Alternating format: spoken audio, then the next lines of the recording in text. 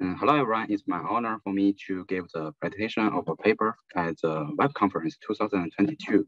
And the title of the paper is Element Guided Temporal Graph Representation Learning for Temporal Size Prediction. I'm the first author of this paper from Weifeng University. And in this presentation, I will introduce the work in the following 5 parts. First, let me introduce the background. And we know temporal data are valuable in the reality, and we can divide the temporal data into 3 categories, including time series, temporal events, and temporal sites. Time series is the simplest form of temporal data, which is composed of a sequence of numerical values with time steps. And time series prediction aims to predict the next value of the sequence.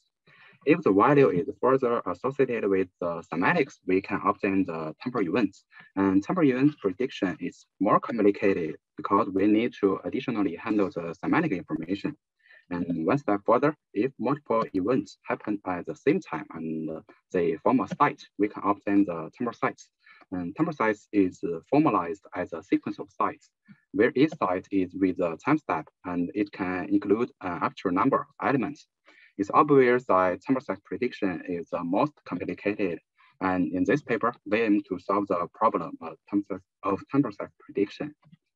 In fact, temporal sites are pervasive in practical scenarios. For example, we can treat customers' purchase behaviors as a temporal sites, where each site corresponds to a purchase at a supermarket, and it includes a number of products. And moreover, taking the prescriptions in hospitals and traveling in multiple places and choosing courses at schools could also be treated as temporal sites. And it's no doubt that temporal size prediction is of great importance, and making accurate prediction of temporal sites can help people make better decisions. And temporal size prediction has caught the attention of some researchers in recent years, and we can divide the existing methods into 2 groups. Methods in the first group first embed each site into a fixed size vector, and then convert the prediction of temporal sites into the prediction of temporal events. For example, the dream model uses the pooling operations to embed each site into a vector, and they employ an RN structure to learn the dynamics in the sequence, and site-to-site gets the set representations by the average pooling operation, and they use an encoder-decoder framework to predict the multi-period sites. However, the 2-step framework often leads to the information loss issue in the site embedded precise, and they will obtain the unsatisfactory prediction performance. And to alleviate the information loss issue, methods in the second group designed the components to learn elements in sites. The DNTSP model first captures the intra-site relationships of elements by constructing the site-level co-occurrence graphs. Then they learn the temporal dependencies and the shared patterns of elements based on the self-extension mechanism and the gated updating mechanism. The DSNTSP introduces a dual sequential network to learn both the site level and the element level representation of user sequence. And they also employ a co-transformer structure to capture the temporal dependencies. However, previous methods only learn from each user's own sequence, and the collaborative signals latent in different users are not explored. As shown in the figure, when predicting the next period site for user U3, existing methods only learn from U3's own sequence and tend to predict the elements that the user has interacted with before. If we consider the sequence of other users, like user U1 and U2, we can observe that element V3 often appears together with the V1 and V2, indicating their strong correlations. And element V5 usually appears after V3, and this reflects their sequential orders. Therefore, the probabilities of V3 and V4 will become higher due to the collaborative signals, but the existing methods fail to leverage such useful information. And in this paper, we construct a temporal graph to connect the sequence of different users, and we design a model to learn the temporal graph to explicitly encode the collaborative signals. Now let's give the formulation of the studied problem. And given a sequence of sites, SI, that records the historical behaviors of user UI, the temporal size prediction aims to predict the next period site of UI according to the given sequence. Previous methods only takes SI as the input, which is the user's own sequence. And different from the existing methods, we design a new pipeline to encode the collaborative signals in different user sequences. And we take the sequence of all the users as the input. And here is the framework.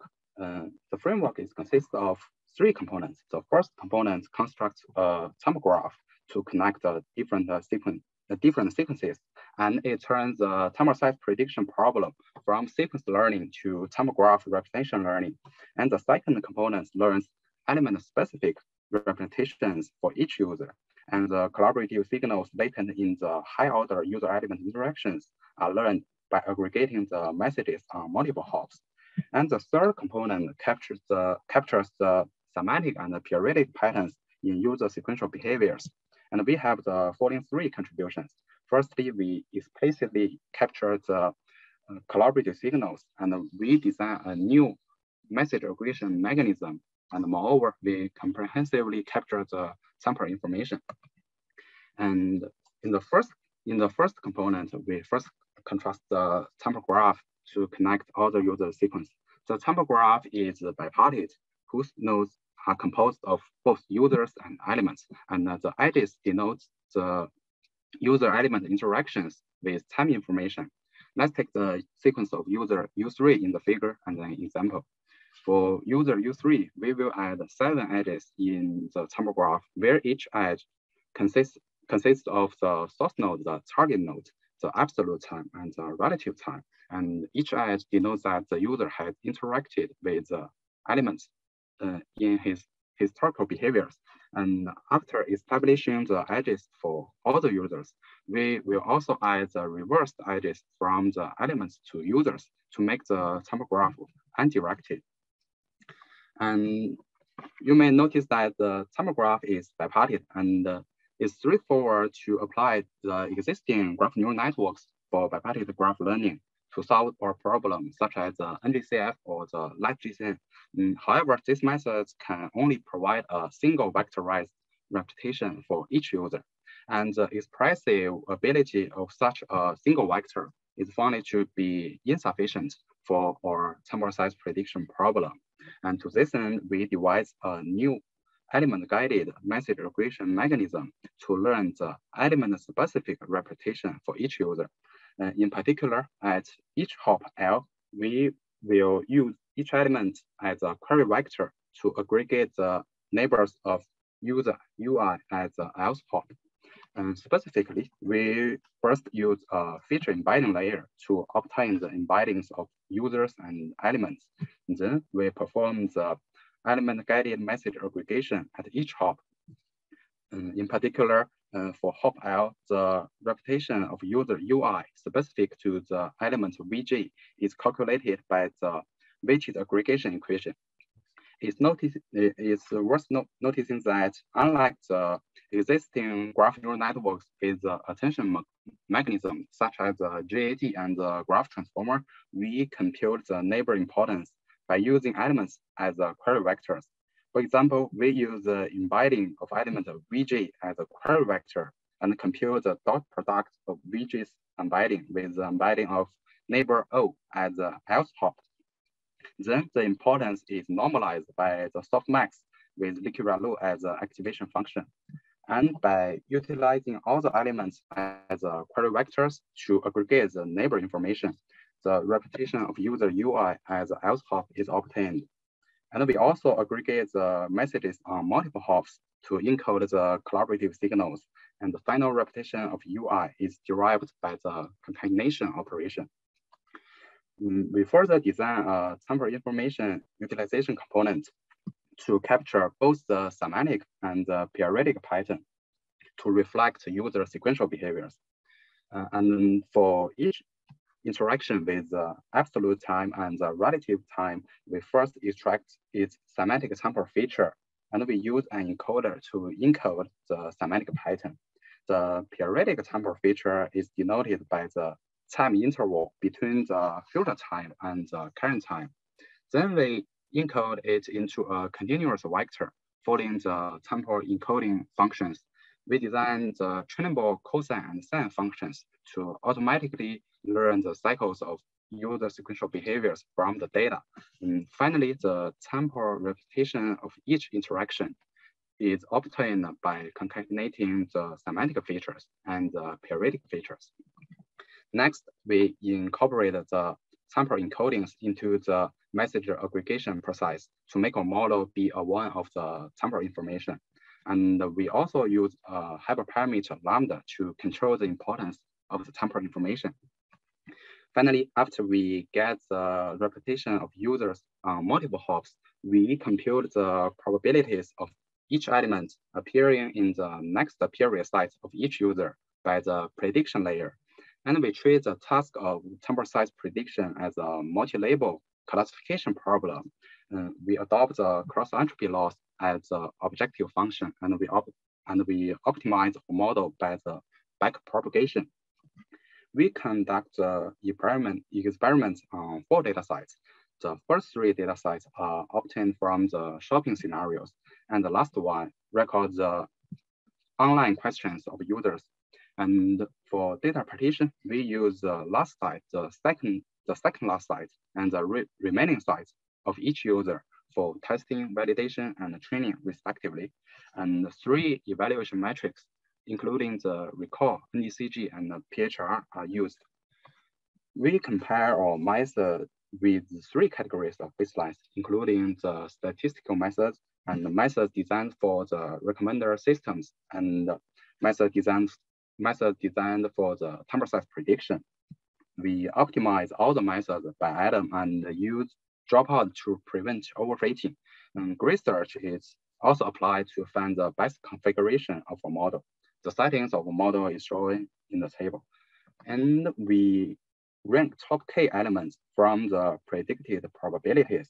And the results on the 4 data sets show that our model is able to outperform the existing method with a significant margin.